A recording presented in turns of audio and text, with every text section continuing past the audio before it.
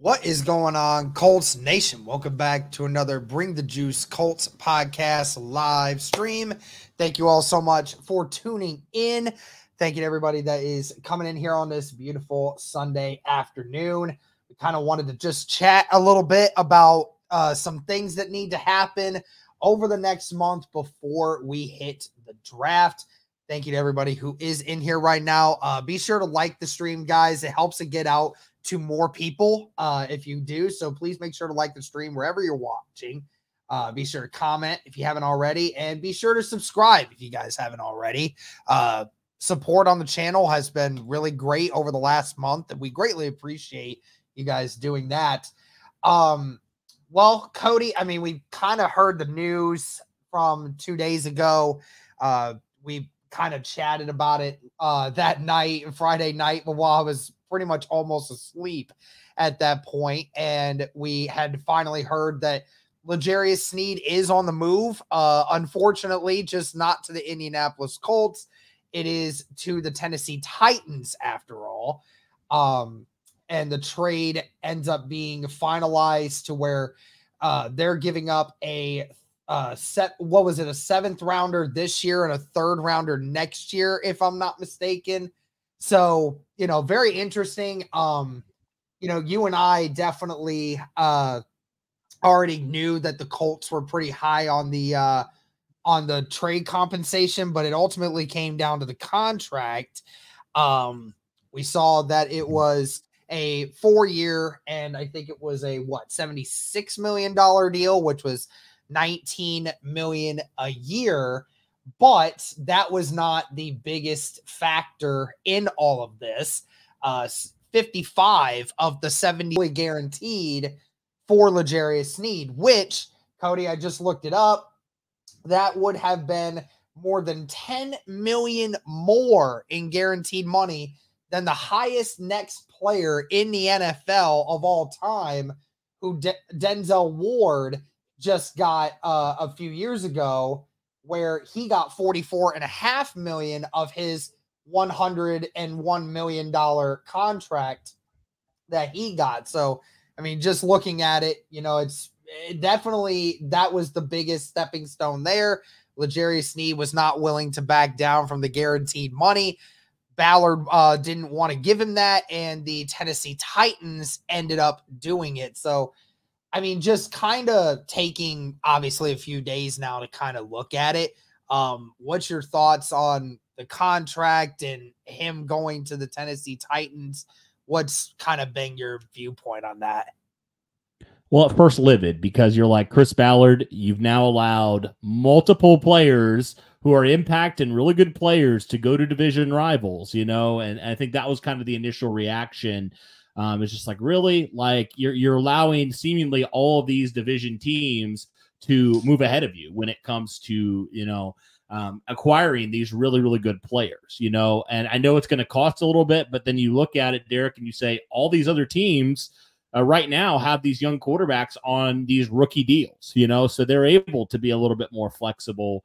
And it just seems like the Colts, sometimes they get stuck being complacent. I think that's just kind of where you stand on it. But Derek, when you do look at the money a little bit more, I don't think the compensation was necessarily the issue. Like you talked about, it was that contract, $55 million guaranteed for a guy that's going to be 28 years old.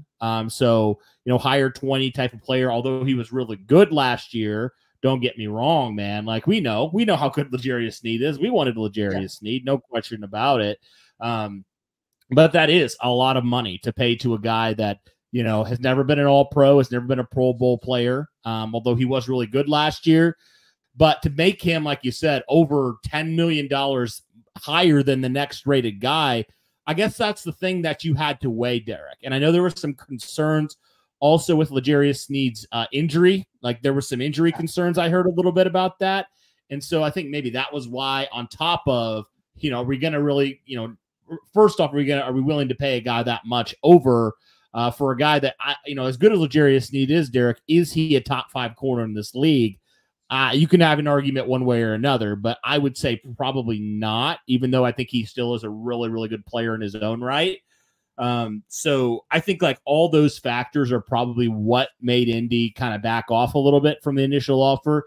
But I get why the fan reaction has been as frustrated, and admittedly from me as well, is because you look at that, every single team has done some significant things this year, and it is not very, you know, attractive when really all you've done, Derek, up to this point for the Indianapolis Colts is you've re-signed a lot of your guys, which I know is frustrating because it's not really new, and then you've added a couple players, and that's all you've done this offseason. And so I totally understand from a fan perspective why it is frustrating. Don't get me wrong. I was as mad as anybody on that Friday night when I found that out. It's like, really? Like, you're going to sit on your hands again? But, you know, as you've taken a couple days here and processed a little bit, I think that some of those factors maybe make a little more sense into why the Colts were maybe not as crazy and gung-ho on, you know, paying L'Jarius Sneed that much guaranteed. You know what I mean? And so that's kind of where I stand on it right now. But saying that, Derek, the Colts have to do some stuff. Like there's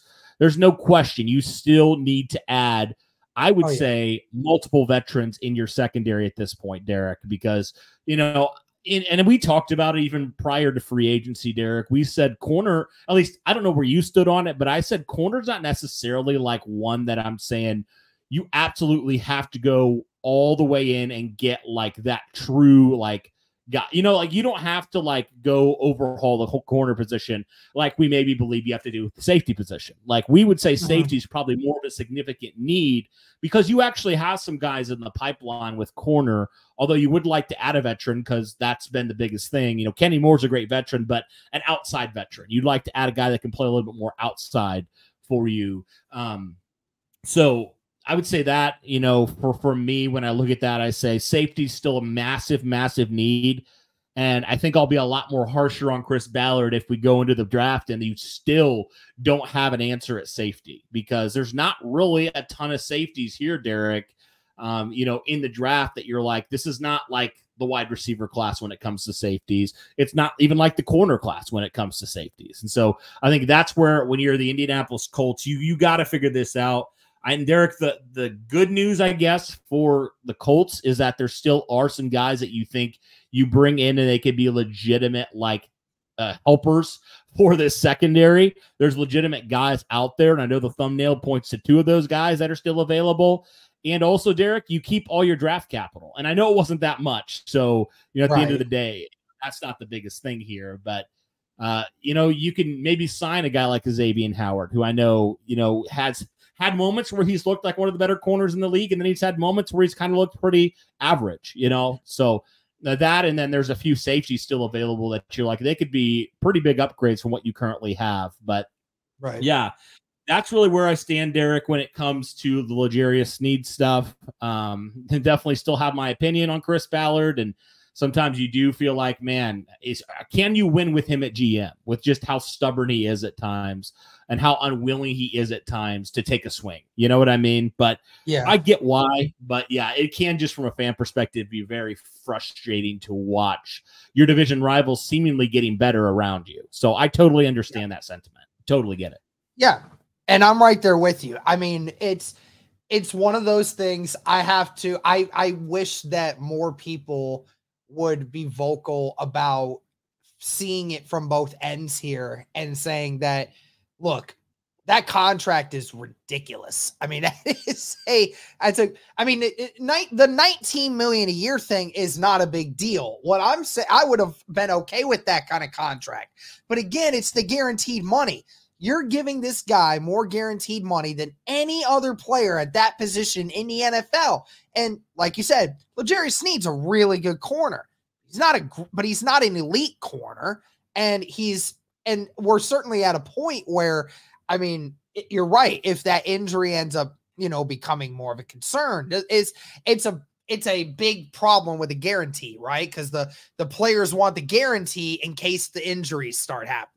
And the teams don't want to give somebody guaranteed money because if they end up getting hurt 2 out of those 4 years that you're paying this guy, you're gonna have to pay him that money regardless, right? So that's where the guarantee just comes into play.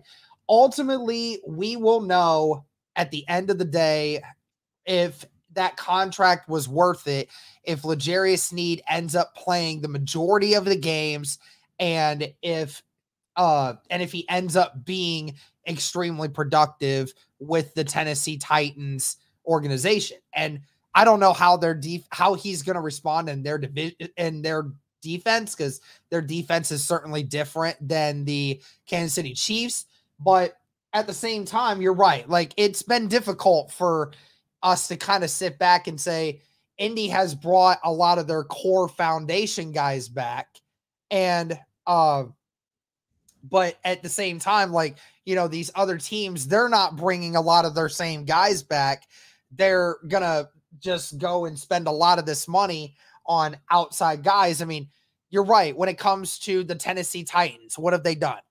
Regardless if they're overspending, I'm not making this argument of saying these teams are overspending for these players. That, at the end of the day, isn't what I'm talking about. You're right. The Tennessee Titans brought in 2 good corners. That is definitely an improvement from what they had. They brought in Calvin Ridley, who is definitely one of their better wide receivers that they've had in that building since A.J. Brown left. Regardless of it being an overpay, they still brought in a good wide receiver for Will Levis. Their offensive line is going to get better this offseason because they're most likely going to draft one of the better offensive linemen in the draft. They got Peter Skoronski there at the guard spot. They brought in Lloyd Cushenberry at their center position. So their left side of their O-line is, you know, it kind of feels like the same thing that the Colts did in 2018, where they brought in like an overhaul of, you know, these players coming in at the offensive line to try to figure it out. They got Tony and they Pollard. brought in, what's up? Oh yeah, they brought in Pollard. You know, would I say he's going to be more impactful than Derrick Henry? I don't think so. But I mean, you're right. They brought in Pollard. It's not like they're dropping off like extraordinarily, but they are dropping off in the running back category. But then again, the offense is going to look different now with a new coach in Brian Callahan and his offensive guys. You know, like, what are they going to do over there in Tennessee differently than what Vrabel used to do? Because that was a very old classic sort of situation. At the end of the day, we keep talking about it. Will Levis is going to be the ultimate deciding factor in that. Whoever ends up, you know, it doesn't matter how much improvement they make. If Will Levis doesn't turn the corner and Will Levis isn't able to, you know, be a more consistent quarterback, then ultimately it doesn't matter what they do. They're only going to win 7 or 8 games a year going forward. So that's how it is.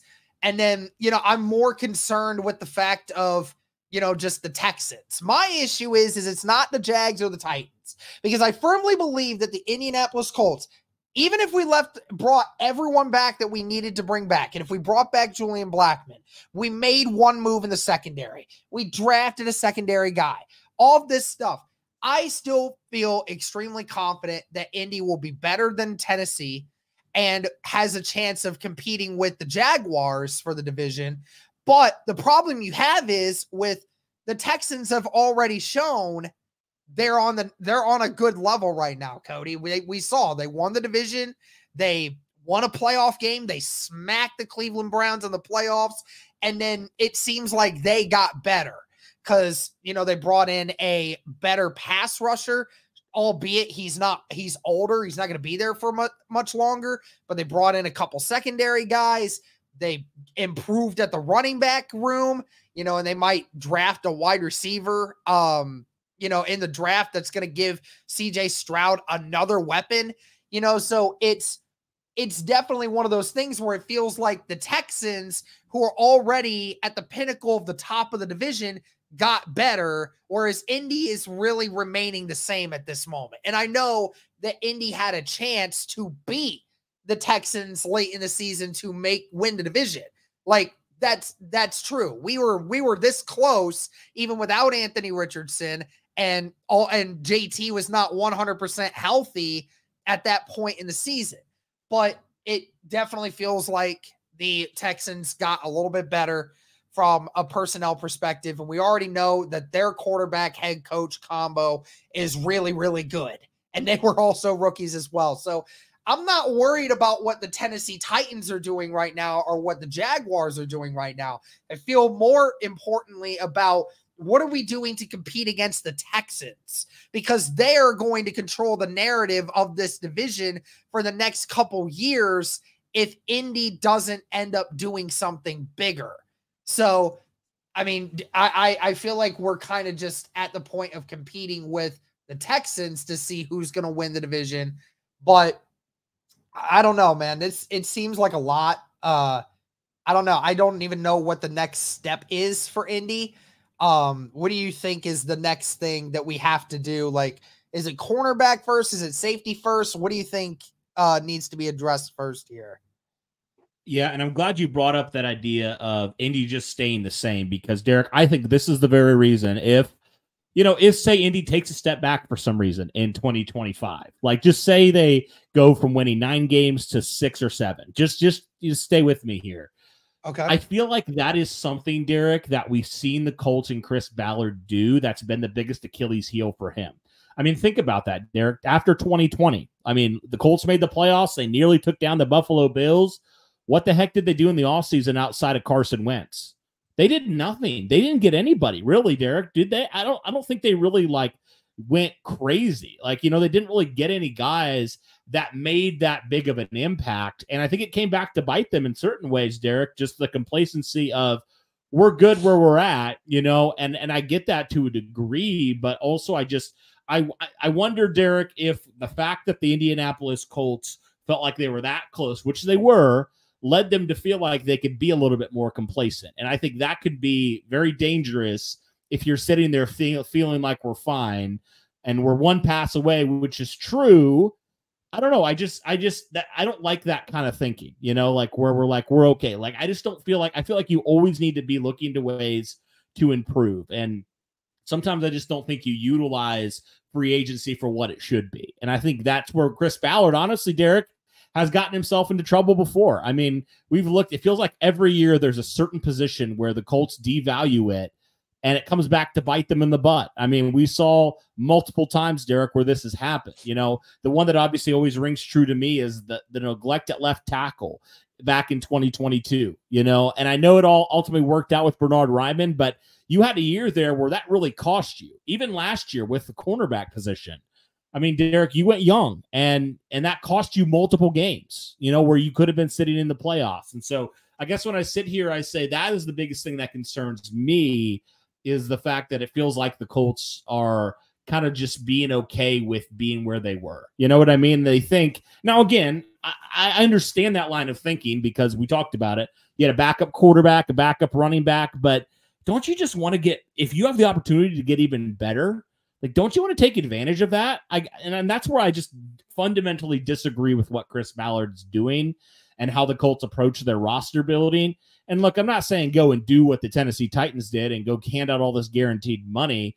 But I do think you need to add some talent. You can't be where you were because, Derek, to think that everything's going to be linear from where it was in 2023 or 2024, to where it could be in 2025, I just don't think that is a logical step that you should make. You know what I mean? Because it's not. Inevitably, something's not going to be as good as it was a season ago. And so that's just kind of the nature of it, Derek. And so I just don't necessarily love that. And I do think Indianapolis, going to your question, I do think safety has to be the more primary need. I think you need to, at this point, Julian Blackmon's your best option at strong safety. And I do think, Derek, you need to seriously consider adding a veteran at free safety. I mean, if you go into this season, Derek, with Nick Cross or Rodney Thomas slated to start at free safety, you have failed this offseason.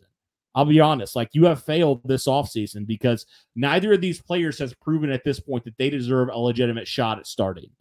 You've seen things with both of them, more Nick Cross as of recently, but I just think that's foolish, again, to bet on some of these guys when they haven't proven they can be that guy. Even with Bernard Ryman last year, Derek, you saw positive things, and he started playing like one of the better left tackles in the NFL in 2022 that made you feel confident enough that he was going to take that step. And while we saw stuff from a guy like Nick Cross, it was still very inconsistent. And so I just think you need that type of stability back there.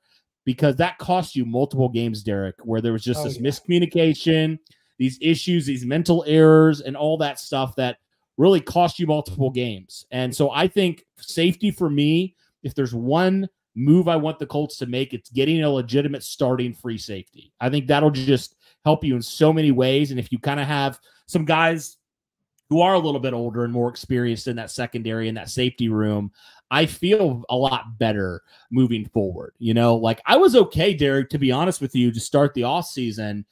I was okay if Indy really didn't do much at corner, and if they went young at corner, if on the contingency that they obviously brought back Kenny Moore, and then if they, you know, go and get a veteran guy in the safety room. And so if they can do that, I still think there's a way the Colts can come out and still be better from this offseason. You know, they added a little bit of depth at the defensive line. You know, they obviously they added a legitimate backup quarterback. So that, you know, that one was kind of linear there, although you could make the argument maybe Joe Flacco from what he played last year is better than Gardner Minshew, but that's neither here or there. But you do still need to add an outside addition to really help you out in that young secondary. That's very inexperienced. You've tried to draft some guys and, you know, you've had some decent success, but still you don't have that legitimate guy back there. So for me, that's where I would focus if I was the Colts right now. I would focus on just really helping to add some experience to that secondary, to that safety room in particular. But hey, you talked about Xavier Howard, talked about a guy like Ahkello Witherspoon. Like there's still a few pretty good vets out there that I think could play some good football for you. But if I'm choosing one, Derek, I am undoubtedly going safety. Oh, 100%. You have to, because it's like you said, we saw when Julian Blackmon went down, we saw how it was the detriment to the team. It was the detriment to the team. That's why the Colts could not finish games very well. It's because the safety room was not good, because when Julian Blackmon went down, Rodney Thomas had a sophomore slump. Nick Cross was only good in situational football, and that was basically it for you. So you didn't have a good situation. And you're right, Cody. I'm inclined to think the latter, that the Indianapolis Colts may just run it back with the cornerback room that they have, maybe just adding another piece to compete for that number 2 outside corner spot, only because, like, again, I think you and I both can agree that Juju Brents, now being fully healthy, could go into this offseason, learn a lot more, and then should be better next year, given he's available for majority of the year. And Dallas Flowers, who's just getting back from his Achilles tear. I mean, people don't want to remember that name, but Dallas Flowers was playing at a average NFL cornerback level, sometimes even above average at times early in the season. He was looking like by far the best cornerback on the team at that time before he went down with his injury. So, I mean, he definitely could be somebody that Ballard's looking to take a gamble on. And of course, we saw with Jalen Jones. Jalen Jones had his bad moments, but he also had some good moments. It just all really depends on, you know, he was how a rookie, good is he, right? I think we lose sight of the fact that 2 of the starting outside corners were rookies last year, right? Yeah. And we just assume that's what their ceiling is, and that's not necessarily the case. And so, but he wants to saying that, Derek, I think you do need to probably add another piece in that room, whether that is, you know, you trade back or you take a guy there at 15. You know, I know there's been a lot of different names, Quinyon Mitchell, you know, Terrion Arnold's been another name. Or if you figure, hey, we got a lot of guys on the board here, let's trade back, you know, and acquire another pick, and then, you know, add another piece potentially. But Derek, just because the wide receiver group, and I think that's one we've seen a lot of, you know, the Colts have been at a lot of different pro days with a lot of good wide receivers. And so I do think wide receivers on their radar to upgrade in the draft. But Derek, we talked about how good this draft class is for wide receiver and how deep it is. You know, could Indianapolis go corner in round 1, you know, even if they do trade back in a scenario like that, and then they do go get a wide receiver in round 2? You know, I could see a scenario where that does happen. And I would like to see the Colts just add another legitimate investment. And I'm talking, you know, between days 1 and 2, that sort of investment into the cornerback room. And I think if they do that, I honestly feel really good about that corner room. I really do. I mean, just adding more competition in that room. So obviously contingent on having some answers at safety. But doing that and then adding another weapon, Derek, in the, on day 2, beginning of day 2, I'm all right with that. I really am okay with that. If Indy did elect to go that route, because I think those are the big focuses you need to have, is getting a weapon, getting explosion on the offense, and then, obviously helping to limit the big plays on defense. That's what we've heard all offseason. And so I think that's a legitimate way. If you did add, somebody in the safety room to help limit that, I mean, I think that's what you would be looking at, man. And I would feel a lot better than I do right now about both those positions. And so, yeah, I do think that that's a legitimate thing that's on the table. I think it really, for me at this point, Derek's probably not that I would necessarily agree with this, but I think for Indianapolis, it's probably corner or wide receiver right now with what they're going to do in round 1. So that's what I'm thinking. But could be wrong. That's just what the vibes I'm getting, like that's just what that's what I'm feeling about it. But I've been wrong before, but yeah, we'll see. We'll see about it for sure. But appreciate that, Jerry. So yeah, we have 551 people watching across X and YouTube right now. Please be sure to like the stream, guys, wherever you're watching. Greatly appreciate it, guys. But yeah, so the Indianapolis Colts right now, Cody, sitting at just over $22 million in total cap right now. And they said with their effective cap, they'd be probably around $16 million, $15 million, which if anyone doesn't know exactly what that means, effective cap means that's the cap that you have to be able to basically seclude your 71-man roster over the offseason while also leaving enough space for the rookie class coming in, right? So you have to think that a certain amount of your cap has to go towards paying for your rookies that you have to draft, right? And since Indy has a draft pick in pretty much every round, you're not going to have to worry. You're going to have to worry about how much money you're going to have to pay some of these guys, especially if Indy picks a guy in the first round. It's going to cost a couple million out of you.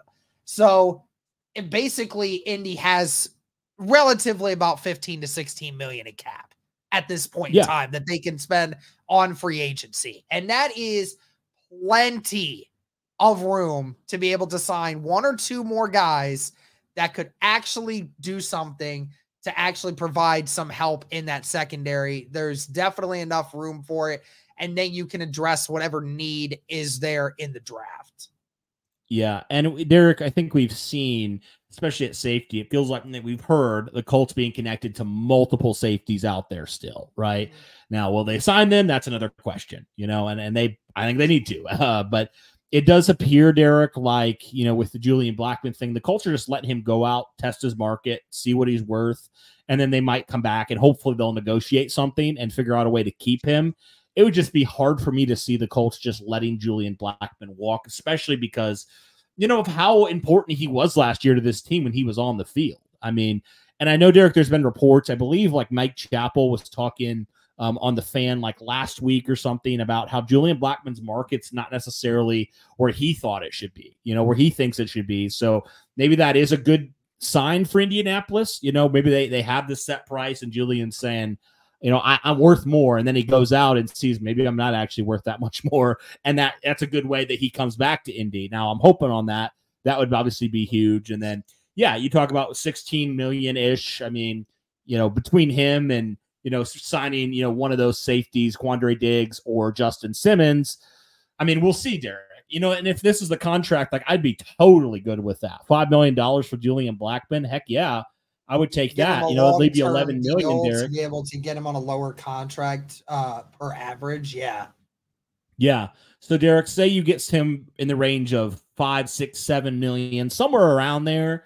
I mean, that still leaves you, Derek, with roughly 10-ish million, if not a little bit more than that you can go sign a Justin Simmons. Say Justin Simmons a little bit, obviously wants a little bit more. Say he wants 8 or 9. And then you feel good and you're like, okay, we have a couple more million if we choose to go add a veteran in the secondary. Like we could do that. Or you could just not do that. You could maybe add a few more depth guys, with that last couple million. So I do think that this sets you up well for addressing a few of these positions that we talked about. And if that's the case, I mean, I think I feel pretty good about that. I feel a lot better about that secondary. I think the frustrating thing is, right, when you just look at the current roster, Derek, you just don't have that. And you're like, you just can't wait too long, for this to happen. I've seen Cody. I've kind of seen like a bunch of people make this prediction. Do you think that it's the reason Blackman's contract hasn't gone through with anyone yet is mainly just due to the fact that he's had some injury history along the way? And do you think that could be the case of no one's really going to give him a multi-year contract unless it's like 2 years, just simply because there's been multiple times down the stretch where he's been unavailable due to injury? I could see that being a reality, Derek. I mean, say you're Indianapolis and Julian Blackman wants assurances. He wants to be here for, 3 to 4 years. And you're like, well, if we pay him that much and then he continues to have these injury problems, like, what are we really paying for? You want the most bang for your buck. So I think that is honestly a factor, Derek, into why, because you look at it, Julian Blackman's I don't think he's ever played in all the games available. I don't think he's ever done that in his career. Right. And this was the year we thought hoped he was going to do it. And then obviously got injured again. So I do think for the Colts, that does give them an advantage, like just saying, hey, like, because of, we don't know if we can rely on you, or we haven't been able to rely on you in your career so far, for all 17 games. That's why the contract's not going to be where it is. If Julian Blackman played, Derek, every single game, I have no doubt the Colts would have extended him by now. Like, I have no doubt, because I mean, he's been available. When he's been available, he's been effective. Like, he's been a really good safety, and he was so critical to you last year. And so I do think, I do think that is the big reason, a big hang up for teams, because that is a concern, because it's been different kinds of injuries, and there's been serious injuries. So yeah, as good as Blackman's been, I understand why that might be an issue for certain teams. It might be something they're like, we're not willing to dish out 7-8 million for you because of that. So I could see that being a reality. I really could. And it's I love the comments, because everyone just automatically assumes that Anthony Richardson is going to get hurt next year. And he's 100% going to get injured within the first couple games, and then there will be no season and everything else happens. Like, I don't get why y'all are so negative about it. Like, I don't get why everyone walks in with the mindset that Anthony Richardson had one season-ending injury in his entire life, and here we are sitting here saying that, oh, he's just going to get injured. He's just going to get injured. We're going to suck, and it moves on. Like, if he gets a season-ending injury again this next year, I will 100% agree with all the rest of you guys. But, like, I love the amount of people who just automatically assume, yes, he's going to get hurt. There's no doubt in my mind he will get hurt and he will not be reliable. It's like, can you guys literally, like, do you ever have anything positive to say in your ordinary daily lives? Like, it just makes me think you're automatically always going into just the worst possible scenario that you could possibly imagine all the time. Sorry, I had to go off on a tangent there.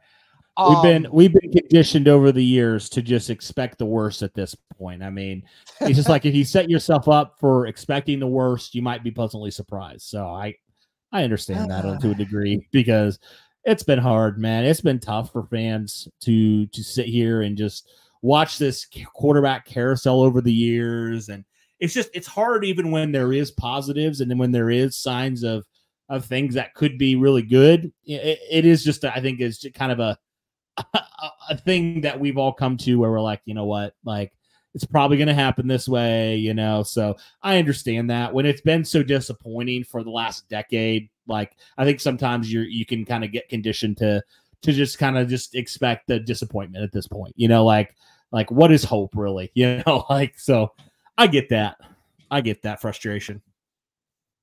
If we have faith, then we will overcome. I just saw a tweet that said the the Vikings are looking to try to trade up to the 4th or the 5th pick in order to try and select their quarterback of the future. And I just sit there and I tell myself, like, I don't think going to the 4th or the 5th would do anything for you, though. Like, I mean, we all know that the top 3 teams are selecting quarterbacks. So what's the point in moving up to 4 or 5 because Arizona's not selecting a quarterback, and then the Chargers aren't selecting a quarterback.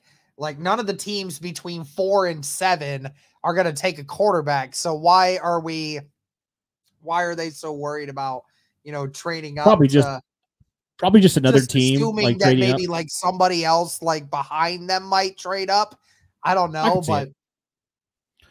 but realistically, I mean, who's it going to be? Like JJ McCarthy? Is that who they're going for? Like, who's going to? I know, and it's so weird, bro. I don't get the JJ McCarthy hype at all. Like, Peter Schrager Peter Schrager went on Good Morning Football the other day, and he was talking about JJ McCarthy and how this guy, like, we're talking about Jaden Daniels being the next great thing, but his team never accomplished anything. JJ McCarthy's team, they went 27-1 with him as a starter, and they won a national championship. Like, that has to count for something. And I said, no, it doesn't. And you know why? Stetson Bennett never lost a game as a starter in his last 2 seasons with Georgia. And they never lost a game. They won 2 national championships. What happened with Stetson Bennett? Got drafted in the 4th round, and he's a 3rd-string quarterback. Like, What are we talking about here? Like, you say, oh, the team won a national championship. Yeah, because Michigan had the #1 defense in all of college football last year. They have an offensive line that was the best in college football, and he never had to worry about getting sacked. And he's playing college-level players. Like, we all know it. College football is completely different from NFL football. It's different in how you approach the game. Like, I just don't understand where the whole, like, listen, if JJ McCarthy becomes something great, I'll gladly eat the crow. I'll gladly say that he's actually a really good quarterback. But we get this all the way of, like, we have this team that does absolutely phenomenal. They win a national championship. Their quarterback is, is good, but there's nothing about that quarterback that says, oh, this guy's ready to dominate at the next level. Like, that's the thing with these other teams is we see a Jaden Daniels who, yes, he has great weapons that he's throwing to. Fantastic. But the rest of that LSU team was not good. That the rest of his team was not that great, not even close to Michigan. Like, Jaden Daniels is just a masterpiece of just these different aspects of his game that gives him the opportunity. I'm not even a big Jaden Daniels fan, but I would still take him over JJ McCarthy just because there's more aspects to the game that I think he can improve upon. There's really only 2 quarterbacks in this whole draft class that I think have a chance to actually be really good in the NFL, and that is obviously Caleb Williams and Drake May. I don't think that that's been an issue. And Greg, I love that comment because, yes, LSU has a top 10 wide receiver. They have 2 guys that almost could have been top 10 wide receivers. But hey, Cody, remember when Joe Burrow was there at LSU? Had Justin Jefferson and Jamar Chase, 2 guys that you could argue might be the best wide receivers in the NFL right now, both of them, like, literally. But everyone's saying, oh, Joe Burrow's not going to be that good when he gets to the league. Literally almost won a Super Bowl, dude. Like, I mean, what are we talking about here? Like, again, it's the classic, people don't understand how to evaluate the talent around a quarterback without, like, just kind of thinking, oh, they had this, so therefore they're going to not be as good in the NFL. They didn't have this, which means that when they get in the NFL, they'll be better. Like, nobody understands how to evaluate the talent around a quarterback and whether that's going to help him or make it or better or worse. So, it is what it is. Yep. Yep. And Joe Burrow was not a consensus first overall pick. Yeah. Well, I mean, yeah, he wasn't before then. I mean, it's the same thing as JJ now. Like JJ last year, nobody was talking about him. This year, I don't even know why people are still talking about him. He wasn't even the best quarterback in the Big Ten. Like, honestly, no, he wasn't even a top, like when you look at overall weapons, like he was maybe the 8th or 9th best quarterback in college football this year. Honestly, like literally go and check it. So, I mean, that's at the end of the day. But Cody, like at 15, what do you think Ballard is looking to do right now? Because we have like we have a lot of names that have been thrown to Indianapolis in that first round situation. We've heard Brock Bowers, we've heard Brian Thomas Jr., we've heard Quinion Mitchell, we've heard Terrion Arnold, we've heard Dallas Turner, we've heard Gerard Verse. So it's one of those things where I think that it could go anywhere right now. Yeah. Does BTJ like BTJ? Bro, I have been, every time somebody abbreviates Brian Thomas Jr. as BTJ, I always get a crack out of it. How hilarious that would be if we did end up getting him and just one day saying BTJ on BTJ. That makes me laugh thinking about it. That'd be sweet. I mean, Derek, you know how I feel. I mean, you know that I want a pass rusher. I mean, but it's Chris Ballard, so I don't know. What I think the Colts should do and what apparently the GM thinks the Colts should do are completely different. So, but I mean, what are the Colts going to do? I mean, Chris Ballard, there's this, Derek, for whatever reason, I feel like this has trade down all written all over it. Just because there's going to be so many guys. Like you talked about, all these players going to be available. And I can see Chris Ballard in his Southern twang saying, there was a lot of guys available. We had to trade down, like just saying we had all these guys that were right here. You know what I mean? Like I could see him saying something to the effect of that. And it just saying, we traded down, we got another day 2 or day 3 pick, and we still got the player we wanted. Heck, they did it a year ago. Right? They did it a year ago with Juju Brents, didn't they? They traded down because they were a high 2nd round pick, remember? And they traded down to more the mid round, acquired a few more picks out of it, and still were able to get their guy. And so I could see the Colts doing something to the effect of that. Unless, Derek, and this is a big if there is somebody on their scouting report that they've done, and we know they've put countless hours at this point into this process, if there is a guy that's like, like you talked about, Dallas Turner, for example, if Dallas Turner's like, this guy is an A player, right? Everybody else is a B+ player, right? Outside of, guys we think could be available. If he is there, that's a scenario where him or a guy like Brock Bowers or one of those guys, where they somehow fall to Indianapolis at 15. That is a scenario where I could see the Colts saying, all right, we can't pass on this guy, right? That's a scenario where I could see that happening. But really, I mean, other than that, I just feel like if it comes to where we think it's going to be, I could see the Colts trading down. I really could.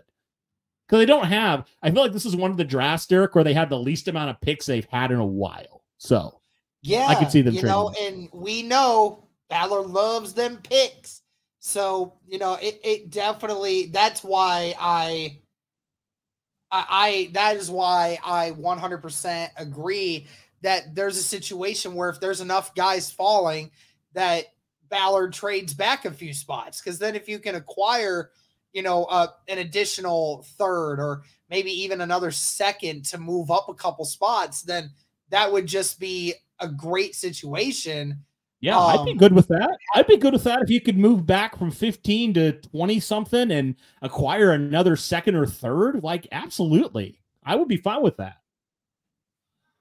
So, I mean, it's It's going to be very interesting, and I really am excited for when the draft gets here. It's only a month away now.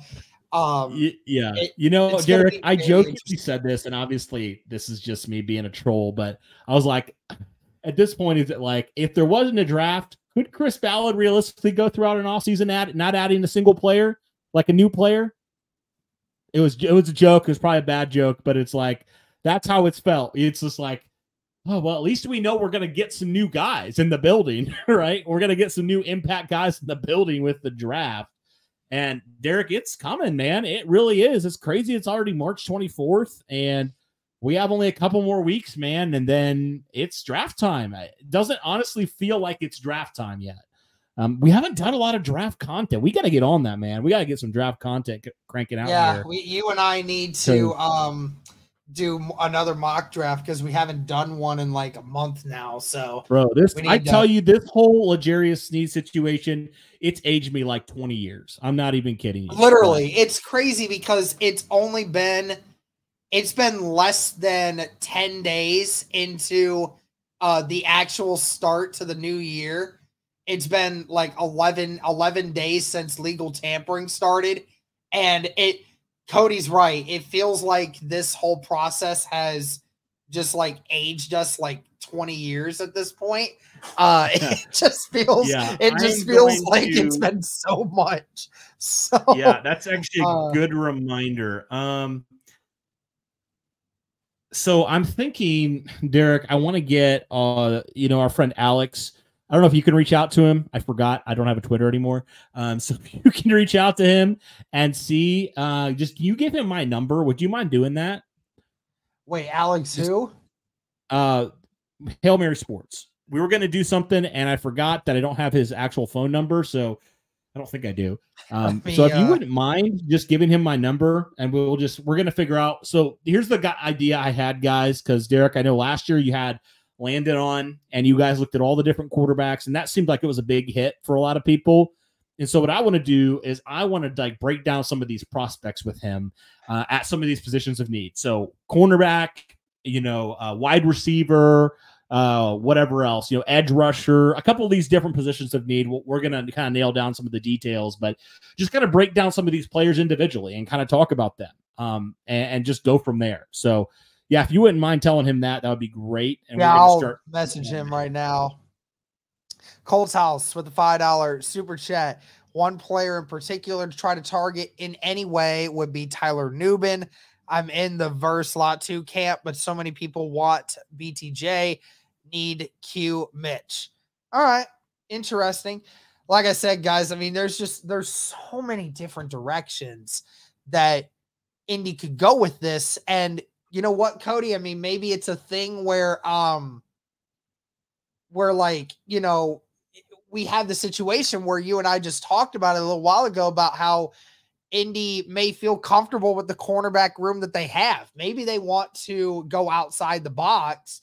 Maybe they get a cornerback in the second round. Maybe just somebody that's another body that could potentially compete. But, that first round, you got to get the weapon that you need to be able to help Anthony Richardson out. Derek, could you see, talking about corner real quick, could you see a guy like a Cooper DeJean because of the injury falling to round 2, like early round 2? Because I know he's like a projected late round pick. Yes, and always seems to be those guys. I do see it because look, the thing is that there's a lot of players that fall for a lot of weird reasons, right, Cody? We've said it. I mean, it's BTJ is MVS. No shot you're making that comparison. MVS and BTJ are not the same player.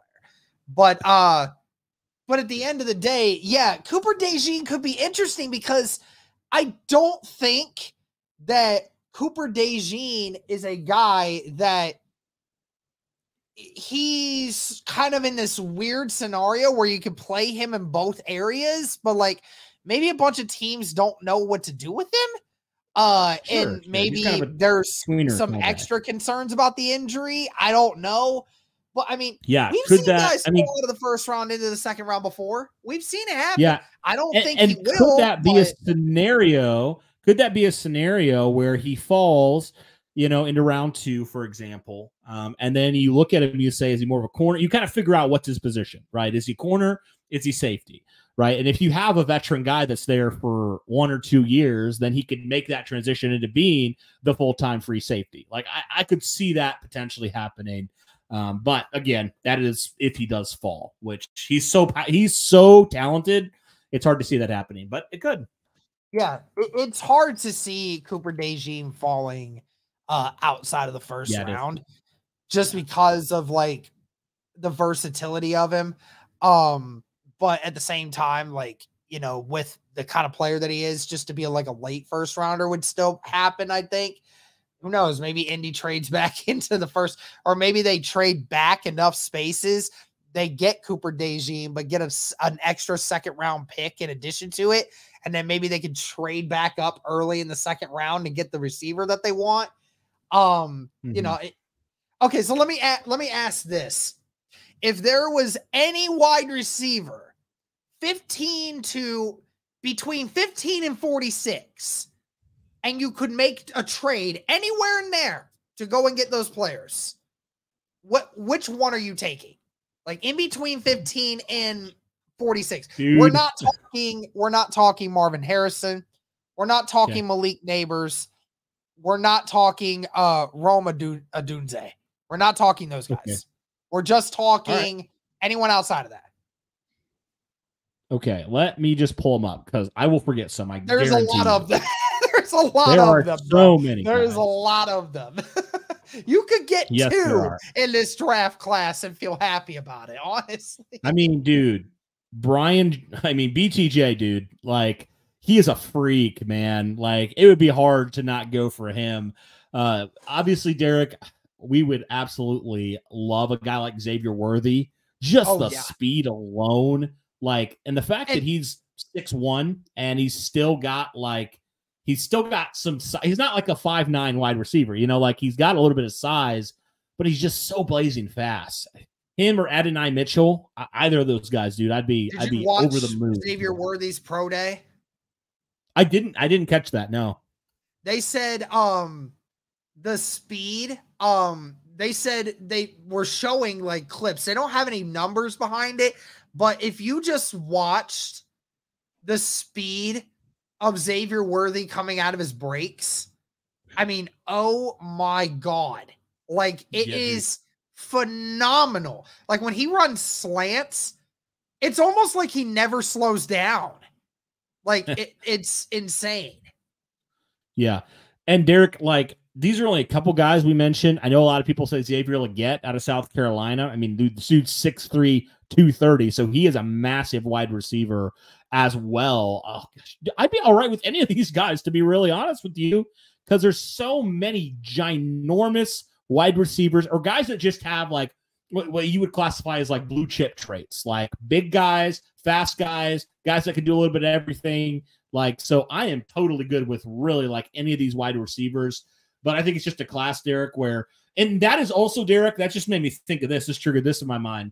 You trade down, you could get 2 wide. You could go get another guy. You know what I mean? Like, if you got like another 3rd round pick, you could go get another guy with an additional pick. Like, you would just load up on getting these wide receivers in that, mid round to day 2 sort of range. Like, I think if you do that, man, that is just adding just a combination of just so much explosiveness to this offense that, frankly, Derek, it needs it. Like, it needs more explosion on this offense. And if you can do that, I mean, dude, just thinking about getting like a wide receiver that is a physical freak, like a 6'4", 6'5" type of guy, and then getting a guy that has that type of speed. I mean, that's exciting, man. That is definitely very exciting to see how much you could give Anthony Richardson just in this draft alone. Even with just taking one of these guys, dude, it would be incredible. It'd be incredible to just get Anthony Richardson as many weapons as possible. And then we've been a big proponent of that, haven't we? Like, surround your young quarterback with as much proven or even, just talent in general that you possibly can. And so if the Colts can do that, man, I feel really good about the help that they're giving Richardson on the offense.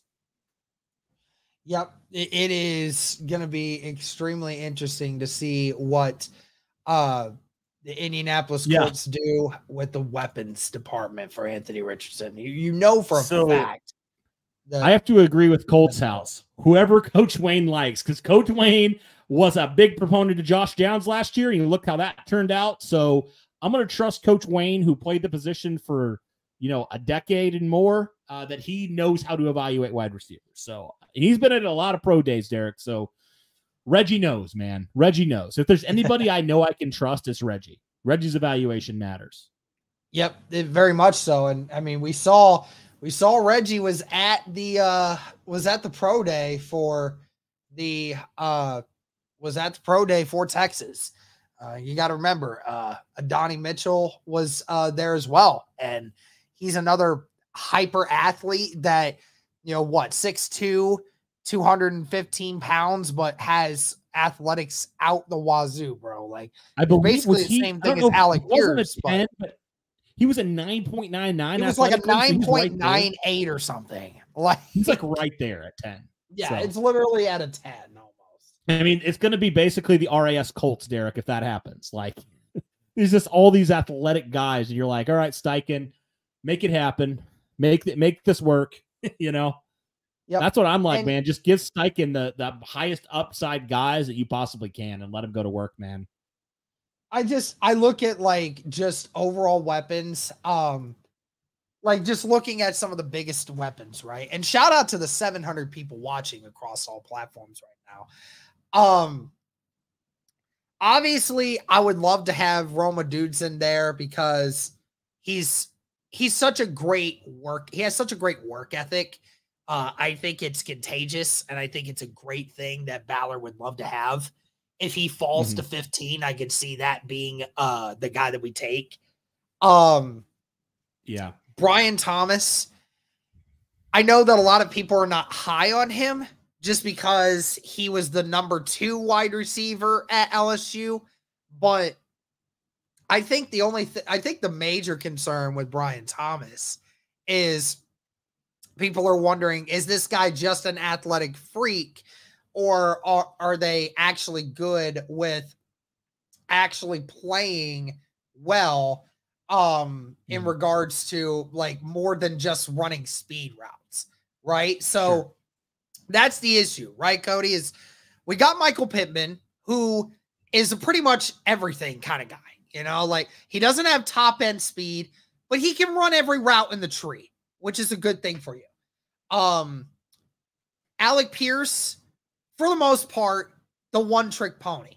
His best attribute is his speed, his ability to run down the field and be able to moss people if he has to, because he's 6'3", has a 40-inch vertical, and any corner is a mismatch if that guy's going 50-50 with you on it. But that's mainly his only thing. Or if you're running him on drag routes, which he's able to use his speed in that regard.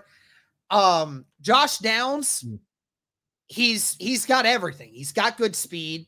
He's got insane separation ability and great route running. He's just smaller, which is why he's more of a slot guy. So you're trying to find somebody in that is a combination of all of these things, right? You want a guy that can run every route in the tree, right? You want a guy that has the athletic ability to do whatever and also has that ability to create separation. You want to find the guy that does everything. Now, ultimately, who is that? Who is the guy that can do that for you? Now, I mean, if we're talking about it from the guy that I know can do it, it's Rome. He can do that for sure. Oh, yeah. Now, will he be there at 15? I don't know. That's going to be difficult for me to assume. He might probably not, but there is a possibility. Because remember, Cody, even just what was it last year when Jackson Smith and Jigba and Quentin Jefferson and Zay Flowers and all these other guys that were supposed to go inside the top 20, Jackson Smith and Jigba was a glorified top 10 draft pick, ended up getting taken at 20, right? So, some of this stuff falls. So yeah, absolutely. So that's why when people like, obviously there's a couple you're like, there's no way they're getting out of the top 10, but there's a few of those guys that are on the fringe, right? And it's not, and Indy's right there, right outside the top 10. So I would say never say never on these guys. But yeah, Derek, I think for me, when I look at kind of where the Colts roster currently stands, I look at 15, and like we said, unless there's a guy there like a Roma Dunzen or whoever it would be, like you kind of, and this is where I get a little bit where I can disagree with Ballard, is like I kind of feel like you pigeonhole yourself a little bit, Derek, into like there are some positions you have to almost take here. And so that's why I'm kind of at the mindset of like trading back and getting more picks and taking more shots at the dartboard, if you will, right?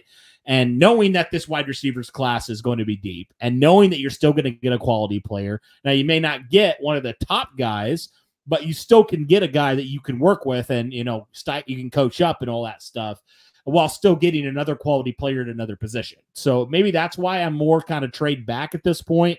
Makes sense for Indy to do, unless one of these guys is just, you can't pass on them. Like it's just, they're going to go in the next pick. Like there's no question, like that's where I stand when it comes to where, the Colts currently sit. So, because you would talk about corner and wide receiver are kind of the big two right now that you think Indy should go for, but if you give yourself more opportunities to, add another pick somewhere, it might be hard to pass that up, especially if it's the day 2 type of pick. So that's kind of where I sit with it. I guess we'll just have to see, man. It's going to definitely be fun to think about over the next month, but anything else you want to talk about before we head out of here? I don't think so. I think we covered it. I think we covered everything there. Yeah, we talked about the L'Jarius Sneed thing to start. We started talking about the secondary and talked about what could be done throughout the remainder of the remainder of everything else. But hey, we'll figure it out as we go. But thank you guys so much for tuning in. Again, everybody who tuned in, I greatly appreciate the support. It went just over an hour, but that's going to do it for this one, guys. We'll continue to bring you some more content along the way of what's going to happen next. But again, shout out to everybody for all the support. And as always, guys, go Colts.